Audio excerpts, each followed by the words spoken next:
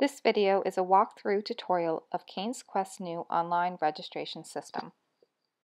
To register, just go to our website and hit the Register Now button. That will bring you to this page where you can create an account. First step, you'll hit Create an Account.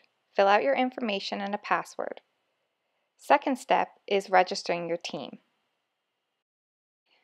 Here you'll fill out all your team information. Enter your team name. Then, using the drop-down menu, select your team number. If you haven't pre-reserved, use this drop-down menu to select one of the available numbers. If you have reserved, go to the Reserve Team Number drop-down menu. Then, enter your information for your team manager. Please note, a team manager is not required, but if you have one, please fill out this section. For the purpose of this tutorial, I use the same phone number for all categories and the same email address. When filling out the information for Racer 1, ensure that you use Racer 1's actual phone number and email address. Click on the Upload button to upload the headshot for Racer 1. The image won't show, but text will appear saying Upload it. Select if you're a veteran or rookie. In this case, I selected Rookie. Fill out Racer 1's snowmobile information, then move on to Racer 2. It is important to use a personalized email address for both Racer 1 and Racer 2. This creates an account for both Racer 1 and Racer 2 that later in the registration process they can then go into their account to sign their waiver form.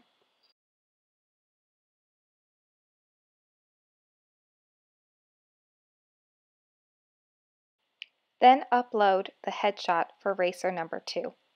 In this case, I selected Veteran. For veteran racers, please enter the years that you raced. Then enter the snowmobile information for Racer 2. Then enter the point of contact information. This is a person that during race week we can definitely get a hold of to relay information to teams. This is especially important for teams that don't have a team manager.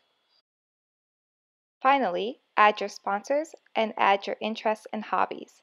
Please note you can update these at any time and add to this list.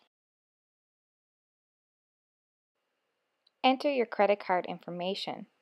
Unfortunately, our current system only handles one credit card transaction per registration. However, we know many of our teams would like to split the registration cost equally. We have managed to find a workaround. For teams that would like to split their payment, you can go to cainsquest.myshopify.com. Here you'll see an option to add registration half fee to a shopping cart. Once both racers have paid for their half fee, we will send you a promo code. You will need to enter the name of your other racer, your team name, and your team number so that we can ensure that both racers have paid their half fee, and then we will send you your promo code. To use the promo code, you will select the promo code option in the payment information. Once payment has been successful, you'll be brought to this page. After successful payment, an email will be sent to each racer. Scroll to the bottom of the email where you will find a link to your waiver form. Registration is not complete until each racer signs their waiver form and the team manager fills out their team manager form. Waiver and release of liability form outlines the many risks and liabilities a racer faces when entering Cain's Quest. Registration is not complete until both racers have signed their waiver forms. Each racer must acknowledge the form and sign it in order to complete their registration. This form will be signed again in person at the mandatory racers meeting before the race. For teams that opt to have a team manager, their team manager will have to fill out the team manager form.